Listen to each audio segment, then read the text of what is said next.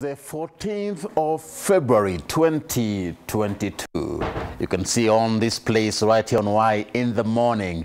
It is all about Valentine's. Happy Valentine's to you from wherever you are watching us from.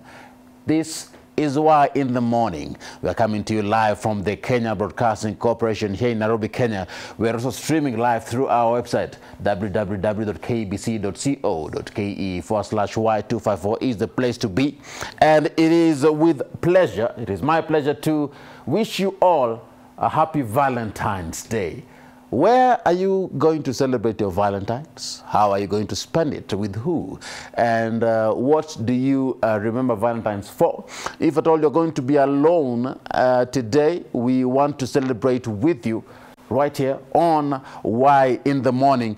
My name is AGUKO. It's a pleasure being with you each and every Monday. Remember, today we have a lot in store for you in our conversations. We have youth and politics coming up in a bit. We shall be talking about matters concerning youth and politics. What has been taking center stage in the past weekend. And of course, we are also going to be focusing on Gladys Wanga, who has just declared her gubernatorial candidature. She is going to vie to succeed the former governor, or the one who shall leave office, that is Governor Cyprian Awiti. And of course, today we shall be having that particular conversation with political leaders coming your way. I shall be joined by that none other than Nduati David, who shall be coming up in a bit. Nduati David is the national chairperson for Youth Nation Kenya, and also I shall be with Charles Tab, who is the chairman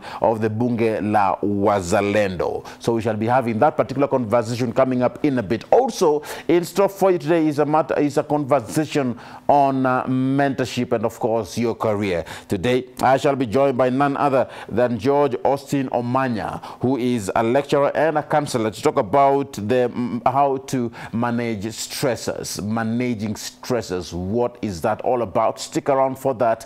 And of course, later on, Oguda Bradley Sankara Kaisu shall be joining us today as we shall be talking about the Valentine's mood that is right here in studio. It's all about the love and the red roses and the nice smell and the nice perfume that people are going to put on today. Somebody's going to get it well today.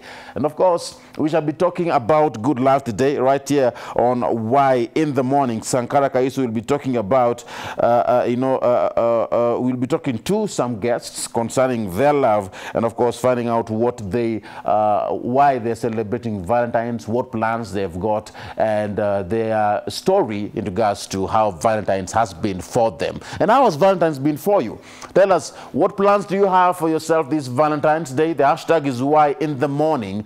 Tag me at AGUKO, at Sankara Kayesu is where you can find also my colleague who shall be coming up in a bit at Y254 channel is the handle, the official station handle. Keep talking to us, keep tweeting. The hashtag is Y in the morning. Get over to Facebook. On our Facebook page, that is at Y254. We have posted we've made a post there. So ensure that you drop your comment on the comment section on that particular Facebook page. Let us know where you're watching us from, and of course we shall sample your feedback towards as we continue with this morning conversation or towards the tail end of this show.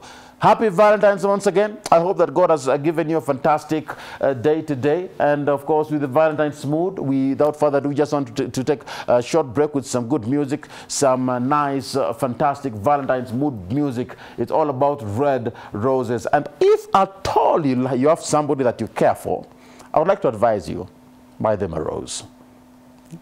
Keep it on in the morning. I